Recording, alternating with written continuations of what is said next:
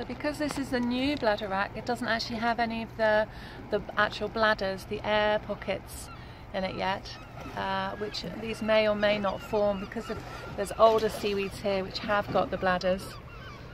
Here we go, I imagine they will arrive here, and I'm on a beach that isn't very exposed, so the likelihood is that they will form. But sometimes you'll see the seaweed without those bladders. Is quite young, it's not very long at all, so this is going to be the most tender, and it's a really nice example of those fruiting bodies as well. So this is about the reproduction of bladder wrack or popweed, and this seaweed actually reproduces throughout the year, so these might be there at any time. They normally come in pairs, occasionally they're singular.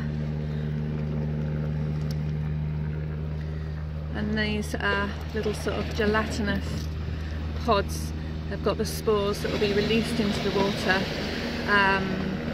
and from those spores new bladder wrack will be born, as it were.